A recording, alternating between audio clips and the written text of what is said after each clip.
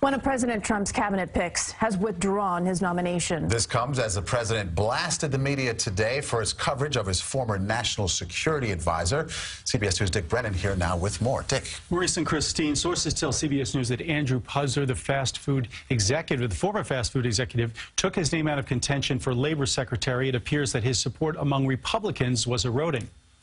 Andrew Puzder had been set to be grilled on Capitol Hill tomorrow over his nomination to be labor secretary, but a source says he's tired of the abuse and has dropped out.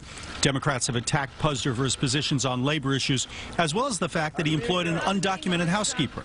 He's been successful in making money, but he has put profits ahead of people.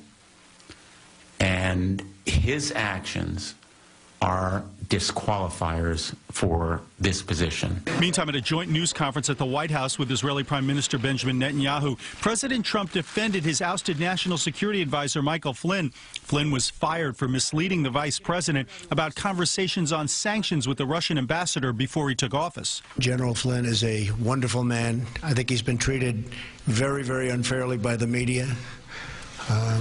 As I call it, the fake media in many cases. But Democrats want a full investigation into Flynn and Russian connections with the Trump campaign. Every hour that goes by, more and more questions are raised. Every White House press briefing and early morning tweet seemingly introduces new inconsistencies and contradictions that demand a full accounting.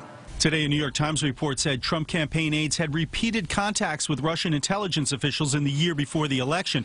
The president did not address that issue, but made it clear he's disgusted by leaks. From intelligence, papers are being leaked, things are being leaked.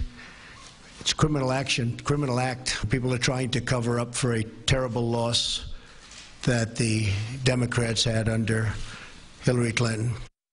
As far as cabinet withdrawals, not terribly unusual. Presidents Obama, Bush, and Clinton all had multiple withdrawals. In the meantime, we can tell you the U.S. Coast Guard is tracking a Russian spy ship 30 miles off the coast of Groton, Connecticut.